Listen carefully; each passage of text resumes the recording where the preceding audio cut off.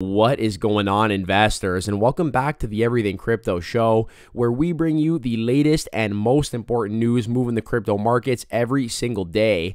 Now, we are back today with another very important episode as Quant has partnered up with one of the largest European banks and the second largest cloud provider globally. We also have Crypto.com finally preparing the full launch of the Cronos Gravity Bridge, which I suspect is going to bring a ton of big money over from other blockchains onto the Cronos chain. And last but not least, we have Sam Bankman Fried finally being exposed with a very interesting article that highlights all of the scams he has been involved in with FTX, at the same time that the State Securities Board is investigating FTX US. And in response, Mr. Bankman Fried, man of the banks, has threatened to delist a ton of cryptos from his platform that he himself is deeming securities. So without further ado, it is time to sit back, relax, grab that morning cup of joe, and enjoy the show. Happy Saturday, everyone. If you have not yet hit that sub and like button and join the Everything Crypto Squad, please consider doing so, especially if you want to be in the know on everything moving this crazy crypto market. Now, we're going to hop right in here with the question of the day, and today's question is, what do you think is the best performing exchange token in the next bull run?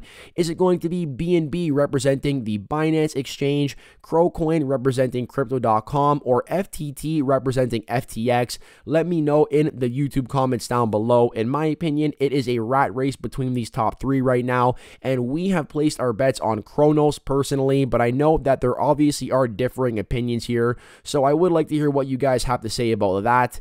And now we're going to hop right in here with the Bitcoin and Ethereum charts like we always do. And once again, Bitcoin moving like an absolute snail just above 19K. We still cannot get back above that 2018 all-time high of 20,000, and this does lead me to believe that eventually this support at 19K will break and we will go in for a revisit of the June lows at 17.5K. And that is where I personally will be looking to dollar cost average a bigger amount into Bitcoin. And below 17.5K, if we do break the June lows, I am looking for a retest of 15K. And that is where I will be absolutely backing up the trailer and loading up on those sats.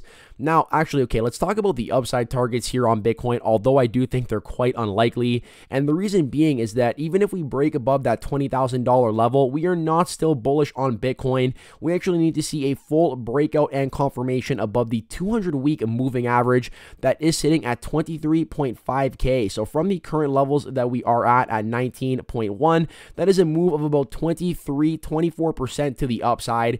And given the fact that we have had almost no volume here on Bitcoin for weeks, it continues to dry up and most of the volume has been selling pressure. It does lead me to believe that we are much more likely to make a move to the downside. Now, Ethereum here is also painting a very similar picture for me, and the first time we actually called what I would consider to be a pretty solid short on ETH was when we topped out at that 2K level pre-merge. Historically speaking, in bear markets, the 200-week moving average does act as a very strong magnet for crypto. So we did call out that short here from 2K down to about 1300, which made for a nice swing of about 35%.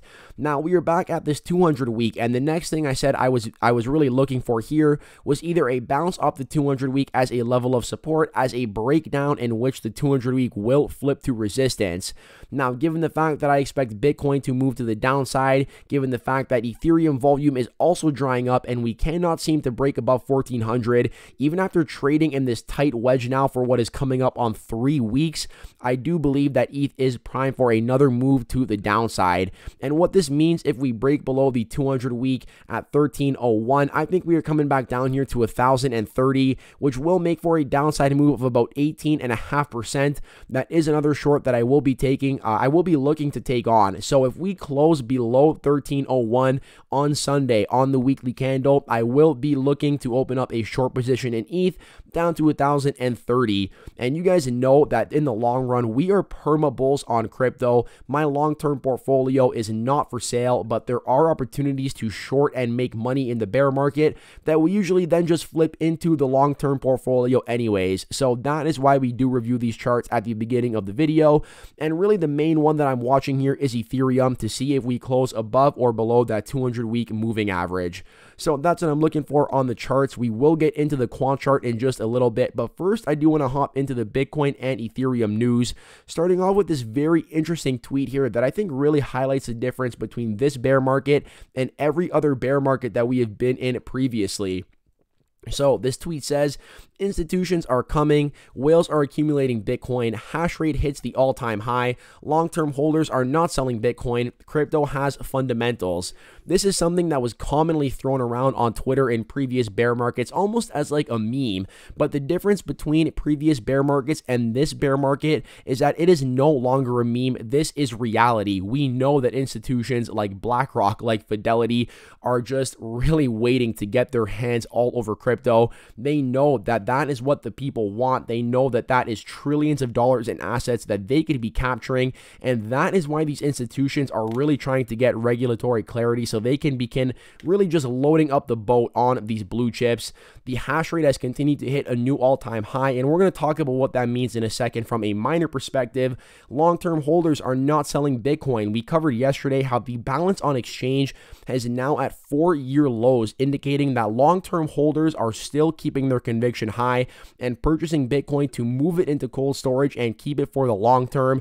And yes, the fundamentals do continue to improve. So it is time to take crypto seriously. In previous bear markets, a lot of people have chopped it up to crypto being dead, and we still see some big entities, some big financial institutions do that, like JP Morgan, calling Bitcoin a fraud while at the same time investing millions of dollars into Ethereum infrastructure.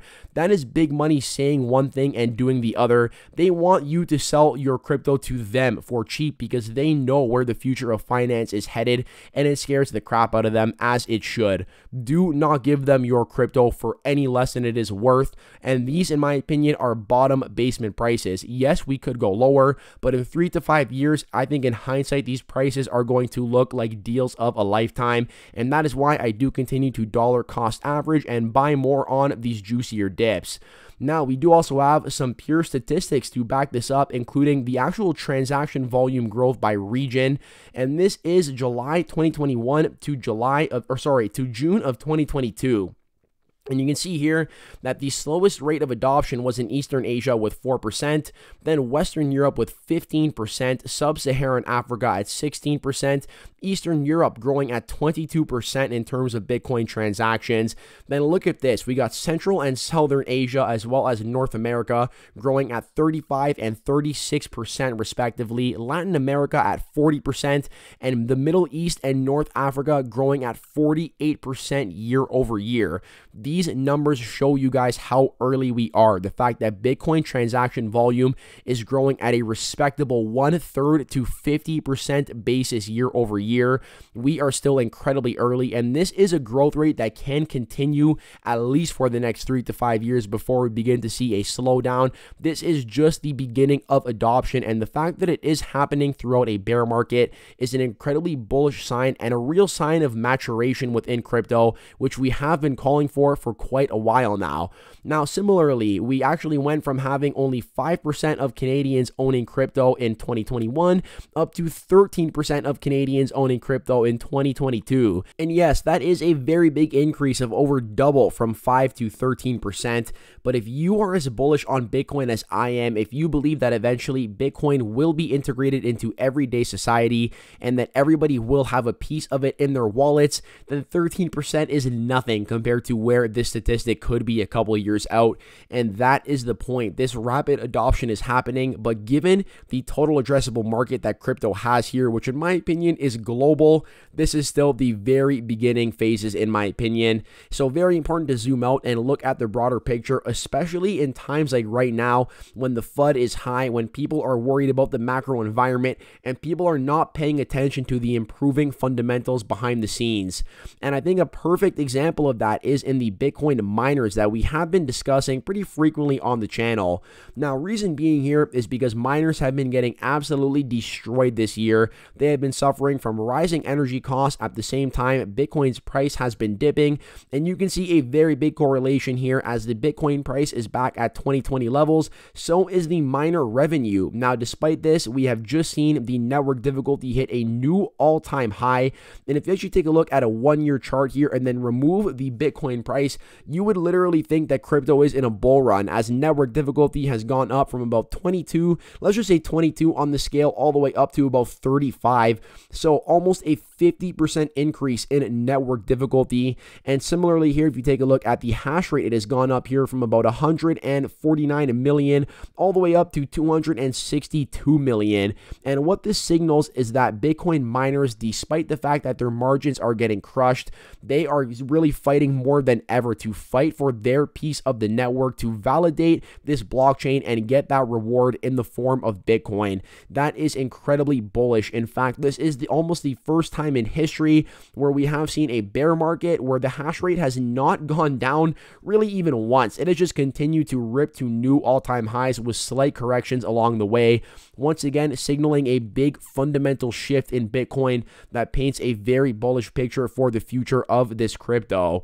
Now, another thing that I have been keeping my eye on here lately is the Ethereum deflation.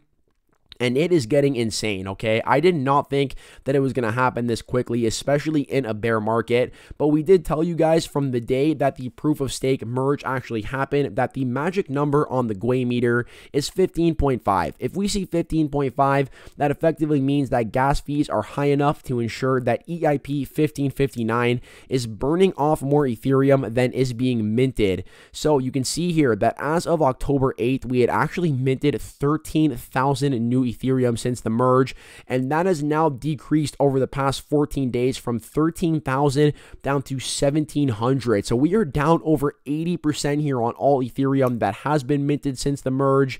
And keep in mind that had we stayed under proof of work, we would have actually minted in the same time period 436,000 new Ethereum compared to the 1,781 Ethereum that has been minted now.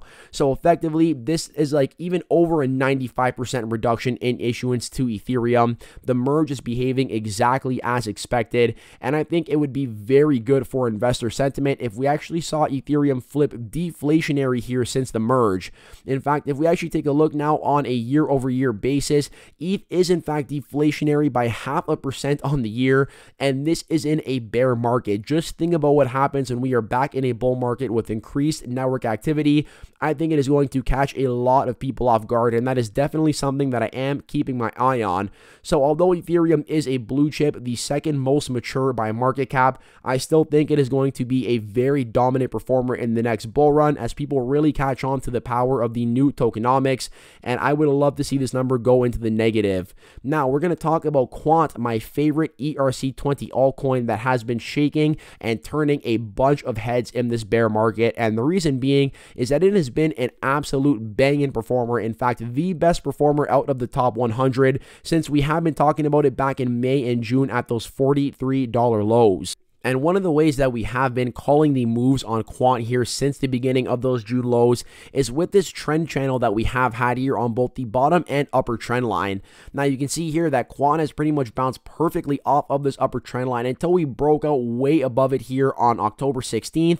And I did say that if we broke out above the upper trend line, we were probably making a move all the way back up to 200. Quant even surprised me here by breaking above 200, going all the way up to 228 before pulling back.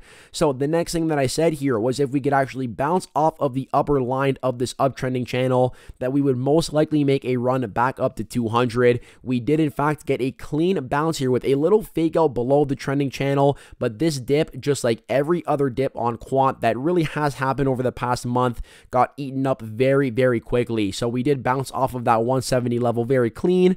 It looks like we are now making our way back up to $200. So if you did hop in here at that 170 level, that makes for a nice move of about 16% until we do hit $200 again. So what I'm looking for now is a retest of 200, and really if we don't break above that, I do think we could come back down once again to test this uptrending channel. But if we do break above that, the next level that I am looking for is a retest of 228, which did act as resistance in this previous rip that we seen on Quant. Now, we're going to hop into some of the news that I believe has really been moving Quant here once again, and that is the fact that HSBC has signed a multi-year agreement with Oracle to help accelerate their digital process and digital transformation. Now, first of all, HSBC is the largest bank in Europe with $11 trillion in assets under custody, and as they evolve their payment systems in the coming years on Oracle's technology, Quant will play an important role in allowing for real-world, everyday applications and use cases. And that is because, as we have discussed on the channel before, Quant is in fact partnered up with Oracle. We know that Oracle's EVP of technology has pretty much said that the only way they can make their digital wallets, tokenization, and automation a reality for their banking partners is through distributed ledger technology, blockchain, and smart contracts, all of which require interoperability, and Quant is the solution. Now, we did also hypothesize that HSBC was going to be interested in Quant's technology, as they were in fact at CBOS 2022, one of the biggest financial events of the year, headed by Swift, and they talked a lot about the metaverse, about digitization, really talking about key things here like digital wallets, virtualization, automation, and tokenization. And you can see here that their global head of digital innovation said that we firmly believe the tokenized technologies and their associated economies are here to stay. We want to be the ecosystem platform provider to power up the Web3 economy rather than compete with that economy. So a very big shift in sentiment here between the way that European banks and US banks view crypto. The US banks here like JP Morgan are so resistant towards crypto because they fear it, while these European banks like HSBC are just adopting it and embracing it for the benefits that it has. And that is why I think there is going to be a very big status shift here in the economic status of these countries. And that is why I also believe that, on a side note, companies like Crypto.com are really targeting these countries like Europe for that crypto adoption. So we did hypothesize following CBOS that HSBC was in fact going to work with Quant, and not even a week later we got this announcement from them. So this goes to show you guys that it does help to do the research, to dig behind the scenes, because these are not connections that could have been made really just by a very brief look, but by really connecting the dots here, it was pretty obvious that HSBC was in fact interested in Quant, and now they are going through Oracle, the second largest cloud provider in the world, to access this technology. And I think that a lot of people really underrate the Quant and Oracle partnership, and this thread from Just a Tech Guy summarizes it very, very well. So this is a quote from Gilbert Verdian, rather multiple quotes, and he says, "Since the announcement of Oracle certification, we have had an influx of demand from Oracle clients. We only expect this demand to continue. Oracle blockchain is now interoperable because of Overledger, providing future-proof interoperability for their 430,000 plus customers, many of whom have been asking for this and referring potential customers to us. The second biggest software company in the world, worth $252 billion, is public about our partnership. We've had meetings with Oracle regarding the Swedish central bank.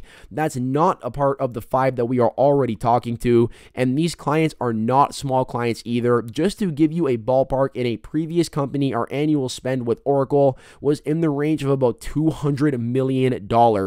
Now consider this, taking a look at Quant that currently has a market cap of just over $2 billion, and I think that this has a lot of room to run, and given the fire tokenomics and the incredible scarcity of this token, I really do think this is easily a 4-figure coin in the next bull run, and longer term a 5-figure coin. So that is what I am looking for when it comes to Quant. Now, we got to talk about one more ISO coin here in the form of HBAR, as native staking has finally arrived. We did talk about this yesterday, but today is the official day that your rewards are going to be distributed. So if you guys would like a more in-depth tutorial or explanation of how you can start earning some passive income on your HBAR, let me know in the YouTube comments down below, and that is something that I will plan on covering in a future video. Now, we're going to spend the rest of this video talking about centralized exchanges, mainly FTX and Crypto.com. And for starters here, you guys may have seen this clip of crypto YouTuber BitBoy pretty much calling out Coinbase and FTX CEOs Brian Armstrong and Sam Bankman Fried, saying they were pretty much trying to permanently ruin crypto. And I'm not going to play the clip for you guys because it is definitely very vulgar, but he is really speaking out of passion. And basically what he says here is that, for those of you that don't know, BitBoy is is trying to pass some sort of a bill, some sort of crypto legislation that is for the people, whereas Sam Bankman-Fried and Brian Armstrong are trying to pass a bill that favors big money and absolutely shafts retail. Just like it has always been, these big corporate entities, this big money does not want retail, does not want middle class to ever be on a level playing field, and they are actively trying to suppress us and only put crypto in their advantage. So that is what he is speaking about in this clip. If you guys want to watch it, you can definitely find it pretty easily on social media. But after this clip came out, or really before and after, there has been a ton of controversy surrounding Sam Bankman-Fried as of late.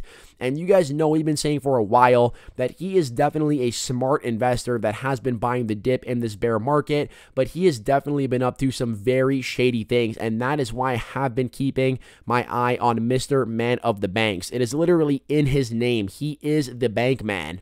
So for starters here, Texas State Securities Board is investigating FTX US, which is pretty ironic considering that his whole shtick here has been trying to suck up to regulators to really get FTX as the first fully regulated exchange that can both act as a bank and as a crypto asset provider. Now, basically what happened here is the Texas State Securities Board is investigating them over alleged unregistered securities offerings, claiming that their yield-bearing account they basically are classified as unregistered securities, very similar to the now bankrupt crypto lender Voyager Digital's product. And we're also going to talk about the acquisition news regarding FTX and Voyager Digital later. But all you need to know here is that these State Securities Board is in fact accusing FTX of selling unregistered securities. Now, in response to this, what does Sam Bankman-Fried do? Instead of stepping up to the plate and defending the crypto industry, he announces that he is going to delist crypto assets in the US that it deems may be securities. So this goes to show you right off the bat, he does not care about crypto, about fighting for the future of this space. He is just trying to do what he has to do to comply with regulators and really put FTX on top. That is how he is doing it. So now what he's claiming is that his own legal team is going to do an analysis of an asset according to the Howey test, and if that analysis finds it to be a security, they are going to treat it as such, pretty much doing exactly what the SEC did with XRP, and we all know how flawed that logic is. So really this just shows you his true colors right off the bat, and it does not stop there, okay? We've also been calling him out as of late for literally posting his buy orders of FTT on a weekly basis, like considering that he is the CEO of FTX and FTT is the native token of this platform. I don't know how he continuously gets away with this, but that's just sort of like a small nitpick I have.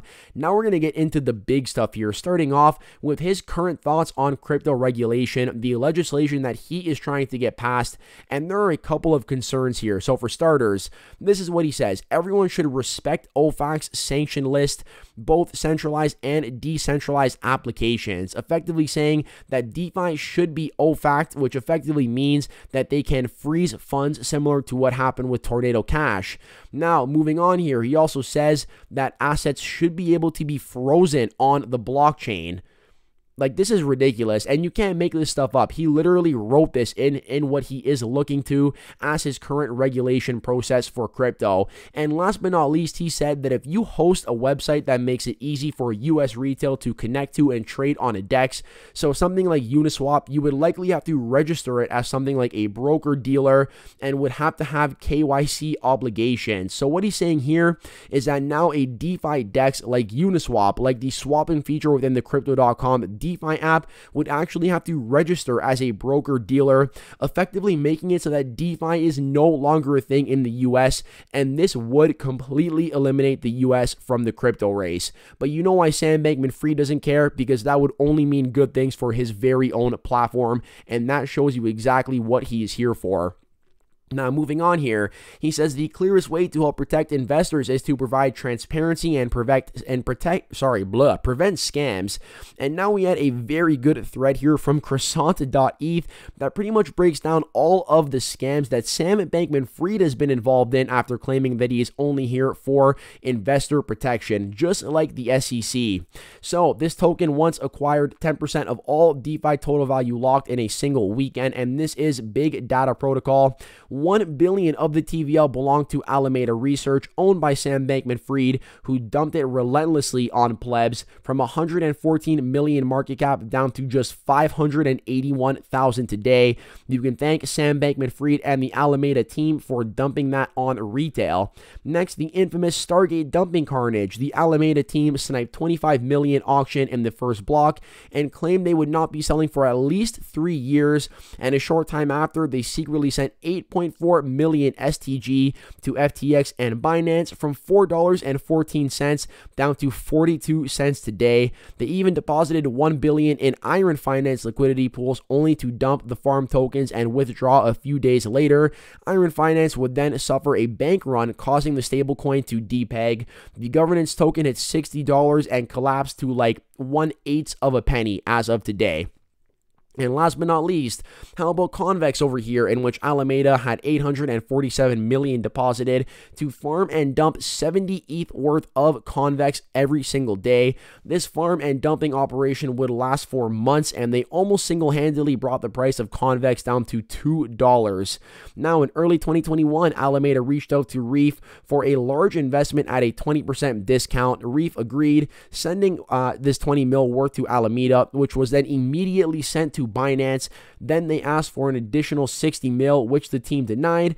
Alameda then threatened to remove Reef from FTX. And then we saw very similar tactics here with Trader Joe, where Alameda continued to farm and dump Joe in a series of swift trades, which was a dump of $2 million, resulting in huge red candles for the relatively illiquid token. So do you think he gave any craps about dumping that on retail? Because I definitely do not think so. Now we are back here with the latest, with really just the latest scheme from Sam Bankman Fried in the form of Aptos. I warned everybody about this project the day before it launched on centralized exchanges. I said, do not invest in this project based on the tokenomics, in which Sam Bankman Fried does in fact have a stake in it. Now, what do you know? He did also agree to actually list this token on his very own FTX exchange. Geez, I wonder what the financial incentive would have been in doing that. And I pretty much warned the day before this token went live that this is purely a VC scam to use retail as exit liquidity, and that is exactly what happened here. You can see that Aptos actually hit the top of the candle here on Binance at $59.38 and went all the way down to $6.87. It is now trading in the $7 to $8 range. So Sam Bankman Fried really being exposed here for all of the shady nonsense. And now on top of that, it has in fact been confirmed that FTX has been allowed to acquire $1.4 billion worth of Voyager's assets. So now what he is going to do is take Voyager's assets, force everybody who wants their assets back to sign up with FTX to get that money back, and he is going to continue playing this white knight while behind the scenes really just continuing to screw over retail, and he does not care, okay? So that is why I'm really like keeping a very close eye on him, and I don't think it's hard to see that despite the fact that he is a very, very savvy investor, that he is also a very shady man, and yeah, he's definitely someone that I would not trust with a 10-foot pole. Now, we're going to wrap this up here talking about the Cronos Gravity Bridge, as we did actually get some news on October 20th that kind of flew under the radar. Even I wasn't actually aware of this news, and I came across it today. And effectively, the next upgrade that is being proposed for the Pioneer 11 testnet is being released on October 26. Now, the reason that Pioneer 11 is such a key upgrade that I have been keeping my eye on is because it is going to introduce the final mainnet launch of the decentralized Gravity Bridge, effectively connecting the Cronos Pioneer 11 testnet to the Ethereum Goerli testnet for asset transfers. And once we are finally done out of this testnet phase, this will in fact be on the mainnet, in which people will be able to directly bridge their assets from Ethereum over to Cronos. Now, the way this functions is very simple. You have an ERC20 token that you want to bridge over to Cronos. It is going to get locked up on the ERC20 side and then give you basically a CRC20 equivalent on the Cronos side, and then you will be able to interact with this Ethereum token through any Cronos decentralized application. This is why I think that the Gravity Bridge will bring a ton of total value locked over to the Cronos chain. Now, similarly or likewise, if you would like to move this Cronos asset back to Ethereum, you simply use the bridge. Again, it is going to burn the CRC20 token and unlock that ERC20 token that you had initially locked up. Now, they did actually include some more upgrades here, including multiple attestations to be processed within a block, and effectively, this just makes it so that the speed and functionality of the bridge is further increased. In addition, the storage can now be optimized by simplifying the structure, and they also strengthen the security of the bridge by changing the block delay after Ethereum merged and added more safeguards. Now, for me, these security upgrades and safeguards are the most important thing coming out of this upgrade, because as we know, these bridges have been a major target for hacks this year. In fact, I believe that majority of the crypto hacks that have happened this year have been through bridges, and the reason being is that inherently crypto is not meant to be bridged. If it is native to a blockchain, it is meant to stay on that blockchain. And I don't know the whole technical side of things, but what I know is there must be some sort of inherent weakness in these bridges that hackers do take advantage of. Now, if there is any team that I have faith in getting a bridge correct, I do think it is the Crypto.com and the Cronos team, but that is definitely why it is important that they focus on this security. And if they can create this bridge to be one of the most secure in the space, it is going to put a lot of trust from the people, from the community in the Cronos chain, which I think could translate to a bunch of total value locked, making its way over to Cronos and in these decentralized applications that it does have to offer. So really, this Gravity Bridge, if done correctly, opens up a ton of doors for Cronos, and that is why I am so excited for this upgrade. So on that note, I hope you guys did enjoy the content in today's video. You know what to do. If you made it all the way to the end, you are an absolute champion. Let me know in the YouTube comments down below and claim that champion status. Also, let me know your answer to the question at the beginning of the video. On that note, I am wishing you all an amazing Saturday, and I hope to catch you in the next one. Peace out for now.